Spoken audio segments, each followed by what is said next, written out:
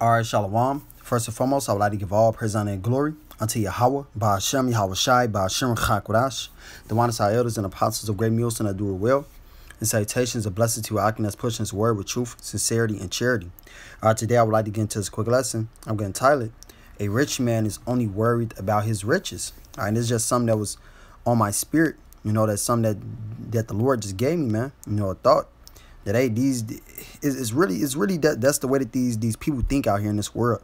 All right, that they're only worried about their riches. All right, the little shit that they got, man. All right, whether it be, you know, a nice car, all right, drug money, all right, whatever it may be, you know. But this is the only thing that these people are worried about, man. All right, chasing the bag, getting money, all right, being successful inside of this life. All right, hey, this world is gonna be destroyed. And the Lord is gonna require your life from you, man. All right, because of all of your sins and all of your wickedness. All right, because that's what it's like. That's what chasing after these riches and chasing after this world produces. Because this is nothing but a wicked and evil world, man. So if you're chasing after this world, you're trying to get rich in this world. Hey, the Lord is eventually gonna call your number. All right, you will be destroyed, man. So any further ado, I'm gonna jump into it. I don't want to make this too long, man. But this is Luke 12:16. It says, and he made, I'm sorry, 15. It says, and he said unto them, take heed and beware of covetousness, for a man's life consisted not in the abundance of the things which he possessed. All right, because they're the only thing that's going to prolong our lives and get us everlasting life is serving and calling on the name of Yahweh Shema Shai. All right, not having riches and having, you know, a covetous heart. All right, being covetous is sin. All right, it's wickedness, man. All right, one is what someone else has, man. You know, seeking after another man's, you know, riches and all these things. That's what this world is all about. All right, that's what social media promotes. All right, pushes a covetous lifestyle. All right, you see something that a famous person got, or you may see something that, you know, the next nigga got, man, and now you want it. All right, you want to be like him. You want to chase after his riches, man. You know, that's what this world promotes and pushes. But this is verse 16. It says, and he spake a parable unto them, saying, the ground of a certain rich man brought forth plentiful. And he thought within himself, saying, what shall I do, because I have no room where to bestow my fruits? And he said, this will I do. I will pull down my barns and build greater, and there will I bestow all my fruits and my goods. And that's how these people think. All right, they're hey, damn, okay, well, I just got this, you know, I just got this amount of money where I'm finna go build this up. All right, I'm finna go make this greater, man. You know, and instead of trying to serve the Lord, all right, seek out the Yahweh Shema Shai and do what's right, man. These people only want to do what's better for them, you know, trying to make their lives better. In this world, man, this world that's about to be destroyed. It says, verse 19, and I will say to my soul, soul, thou hast much goods laid up for many years. Take thine ease, eat, drink, and be merry. All right, and that's how these people move. You know, hey, and they got that. Let me just grab it right quick. That Matthew 24. And the Lord's gonna destroy them, man. This is Matthew 24 and verse 37. It says, but as the days of Noah were, so shall also the coming of the Son of Man be. And what were they doing in the days of Noah? For as in the days that were before the flood, they were eating and drinking, marrying and giving in marriage until the day that Noah entered into the ark. And that's what these niggas are doing in these days, man. All right, eating, drinking, all right, going to the house of feasting, living it up. All right, only worried about their flesh and things that they have inside this world, you know. They ain't thinking about Yahweh Shema Shai. They're thinking about their wives. They're thinking about, you know, the promotion the promotion that they just got at their jobs and all this shit, man. You know, they ain't thinking about the Lord at all. All right, their minds are solely sold on Babylon the Great, man. It says, and knew not until the flood came and took them all away. So shall also the coming of the Son of Man be. So hey, the coming of our Lord and Savior Yahweh Shai in these times that we're living in, because our Lord is about to come very soon, man. All right, very, very soon. But it's going to be the same way as it was in the time of Noah. All right, these people eating, drinking, living it up, having a good time. And they didn't know until that flood came. They didn't believe until all hell broke loose. And that's what it's gonna be in these times as well. All right, these people are not gonna believe and see what we're talking about until all hell breaks loose, and it's gonna take them away. Then it's gonna be too late for you to try to seek the truth and try to seek answers. We got to get this right now, man. Why Yahweh Shemel Shai may be found and not being inside this spirit. Luke 12 and 19 says, and I will say to my soul, soul, thou hast much goods laid up for many years. Take thine ease, eat, drink, and be merry. But Yahweh said unto him, thou fool, this night thy soul shall be required of thee. Then whose shall so like it says, then whose shall those things be which thou hast provided? So is he that laid up treasures for himself and is not rich toward Yahweh. All right, we're supposed to be rich towards Yahweh B'Shem Al Shai.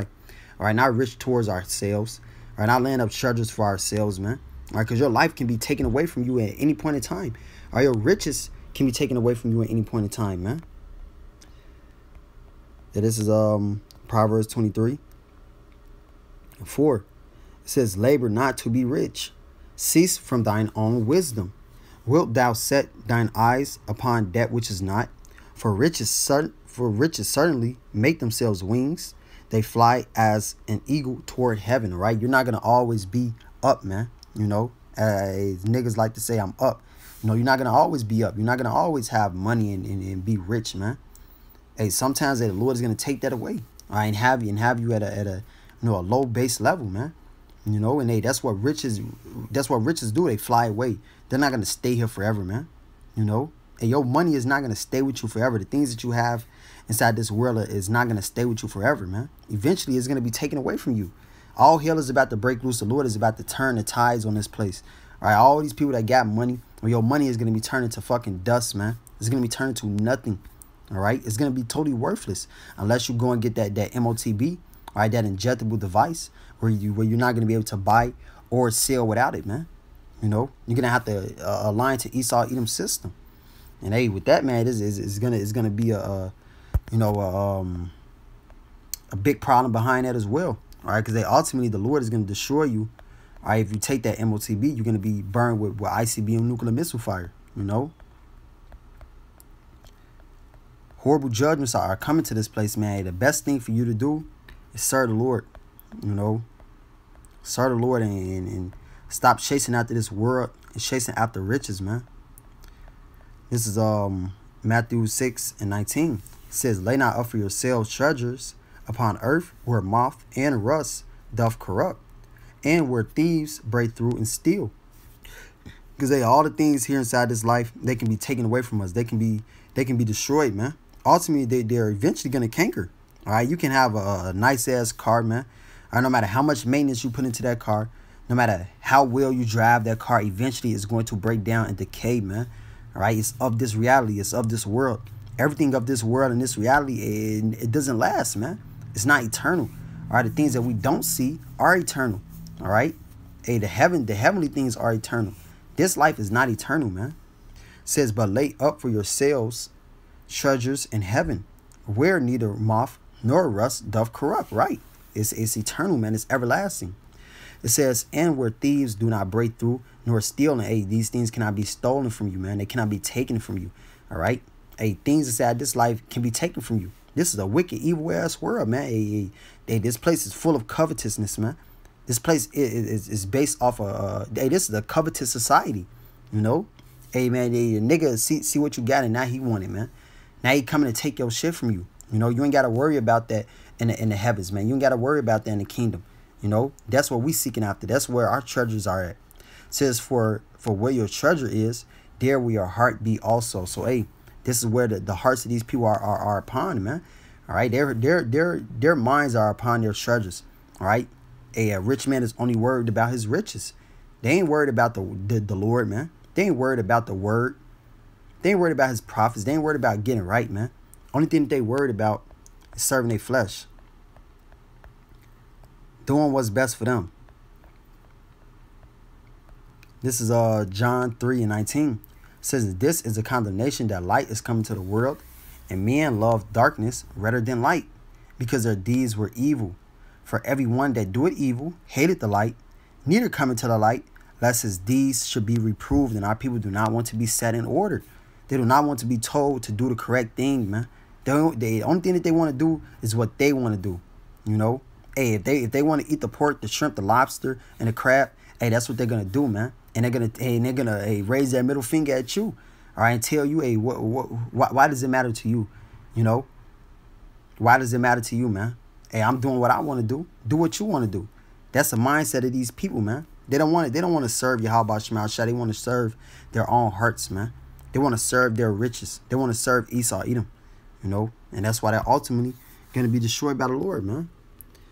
Hey, I'm going to hit this. Proverbs 13:13. It says, whoso despised the word shall be destroyed, but he that feared the commandment shall be rewarded. So, hey, if you despise the words of Yahweh Shema Shai, all right, you despise reproof, all right, correction from the Lord, hey, you're going to be destroyed by him, man.